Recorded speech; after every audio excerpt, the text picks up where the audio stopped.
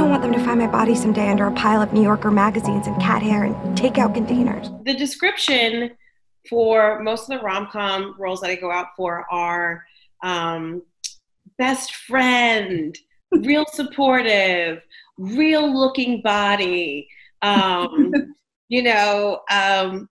sassy, ain't afraid to tell it like it is. Those are usually, my favorite is tired mom. And I was always going out for a tired mom before I had kids. I'm just like, what is that? And then I'm just like, I've been auditioning for the role of a lifetime. So yeah, those are, I'm always like the best friend, which I don't mind. Like I loved a lot of the best friends in the sitcoms I grew up watching. Six on Blossom. Mm-hmm. What's the face of Full House? Whoops. Was it Boner on, who knows? That's what IMDb is for. We don't have to think anymore. If I had to think of, was the first question my favorite rom-coms? Yeah. That is so crazy. That's like asking me what my favorite child is or my favorite Prince song. It's like, you cannot. First of all, anything Nancy Meyers related, mm-hmm. Diane Keaton, gonna give it to me now. I want a ribbed white turtleneck and some white pants. Think about my feelings on a beach and crying to a typewriter. Loving basketball. Wow.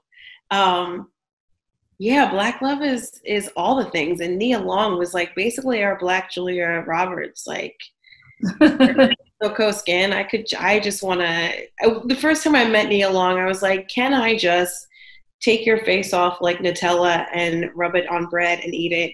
And she was like, so nice to meet you. I was like, I'm going to go now. Also, J-Lo is dipping and doing it in the rom-com world, you know? What was your favorite part of working with J-Lo on Marry Me? The hardest part for me was A, not staring. Yeah. And B, not letting her know that I know everything about her. Right. She's like, did you get sleep last night? I said, no, I have twins. She said, I have twins too. I said, oh. She's an awesome leading lady because she's so pretty, so disarming, so charming, so smart, so, kooky for someone that pretty in a crop top. I'm just like, who are you? Wedding planner. Yeah. The wedding planner was so good because it's like. Yeah. It's also one of those things where like you're like, oh, it's kind of shitty that he like wants to leave his wife for this wedding planner, but I'm for it. You know what I mean? Yeah, right. And that's a real thing too. Like people just go through the motions and they're like, I'm supposed to marry this person because I've been with them forever and we look really good on paper. Mm-hmm. And then when you get down to it, that's my favorite. My favorite rom-com is like when people are just phoning it in and then they meet somebody that they never thought they would actually like. And they're like, what is life? It's like, it's gotta get drunk and open your legs sometimes. These past 3 weeks, getting to know you have been amazing. And something that You're making me nervous. I'm homeless. I'm sorry, what now? I've always been a fan of Mike Doyle. Mm-hmm. I feel like he's like the all-American best friend that you could ever want on and off screen. So when I finally got to meet him and he told me that he wrote this script and, he's got this idea of these friends in this movie, and the way he described it, it sort of sounded like the way Friends should have been. Like, a handful of friends from all walks of life in New York City just dipping and doing it and trying to figure out their life. It's really fun, especially working on this project, because we've all lived through that moment in time where we're like, it's a coming of age, entering adulthood, don't be stuck in Arrested Development, what you gonna do, should I get off the pot situation.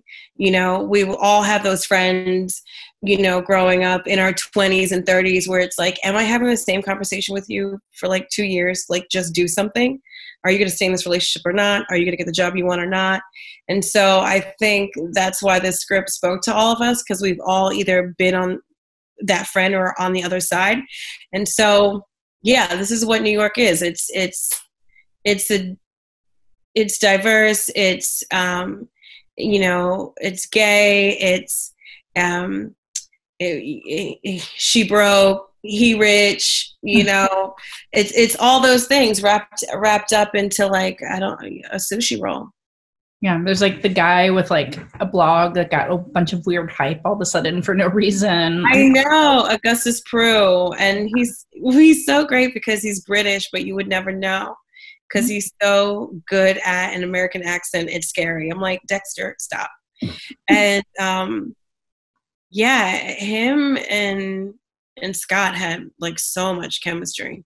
There aren't many projects that you do where you're like, oh, I would actually be friends with these people. But after working with everybody, we have a text chain. We still talk to each other. We hang out. There's dinners that have happened at Kate Walsh's house, at my house. Yeah, we support each other with our shows and plays. You know, I just taped my Netflix special before all this kind of went down.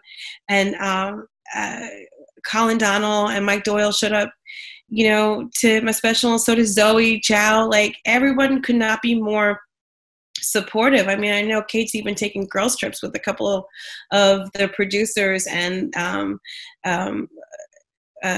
girl that did wardrobe. It's like we are an actual family filming this movie within weeks. It's pretty insane. You wrap this up to go?